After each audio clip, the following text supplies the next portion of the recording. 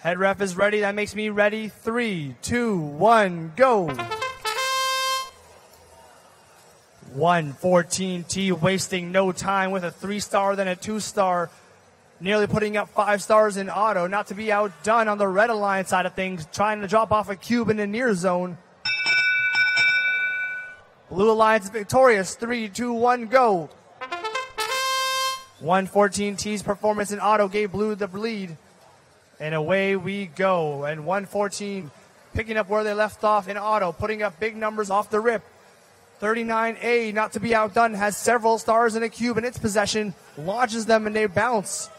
Cube landing into the far zone for 39.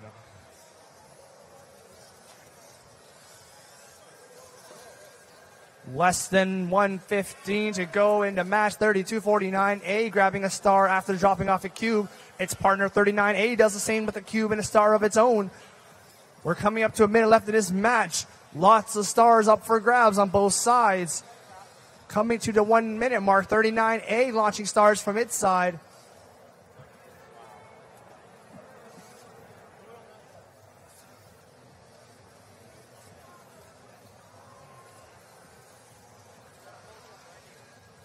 With 45 seconds to go in the match, 32-49, dropping off a cube of its own.